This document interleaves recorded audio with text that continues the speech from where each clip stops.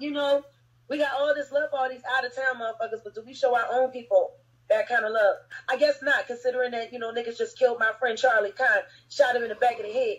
51-year-old man, father, grandfather, never did nothing wrong to nobody, community activist. He was such a good dude. We shared the same birthday. Went to the same Seventh-day Adventist church, Ebenezer, 15th Christian. Like, how the fuck does that man get shot in the back of his head coming out of Chris and Neef show?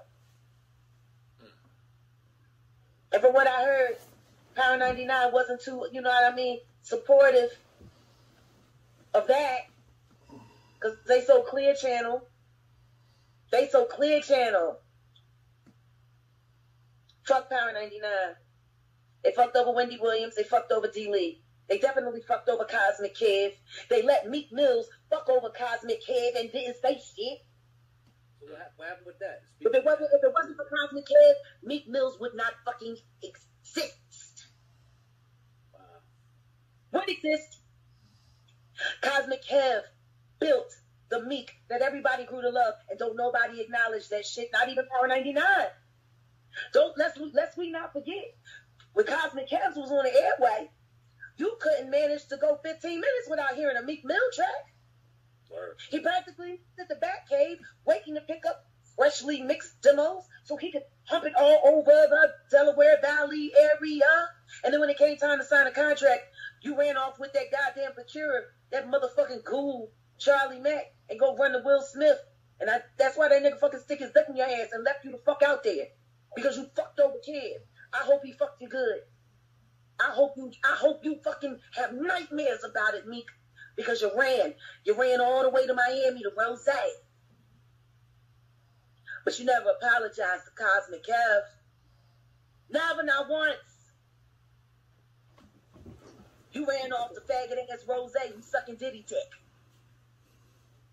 I guess any dick will do as long as you alright.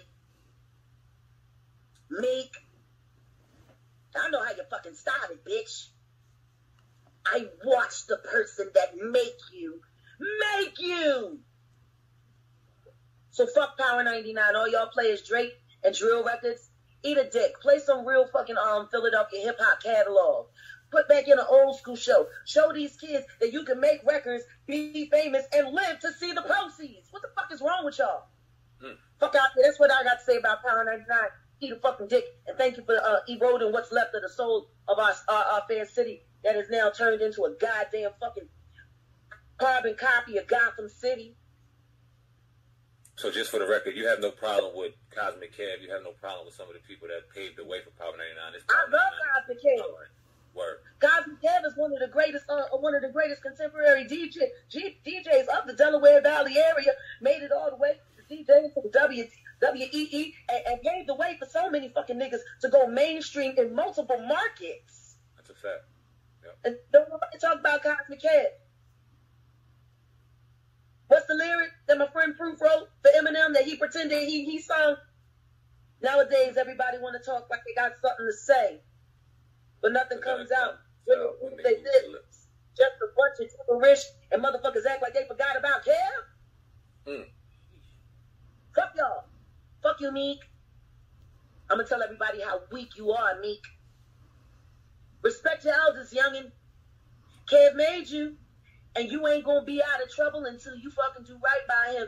I'm gonna do the Whoopi Goldberg until you do right by Kev. Everything you think about him, bitch. Fuck you. Lord, man. Go find another fucking billionaire's dick to suck. Hoe ass nigga. And I'm glad that you and Nikki got together. I'm glad she ruined your fucking life. I just wish y'all could have left it down on the Schuylkill River like you was planning to. That would have been fun. See, the bombs already starting to drop, bro. Anyway, please sue me. Oh, by the way, I got some new merch coming. The first t-shirt is going to be a picture of me with my middle finger picture. And it's going to say, please sue me. And on the back, it's going to have hashtag Jag don't get no fuck.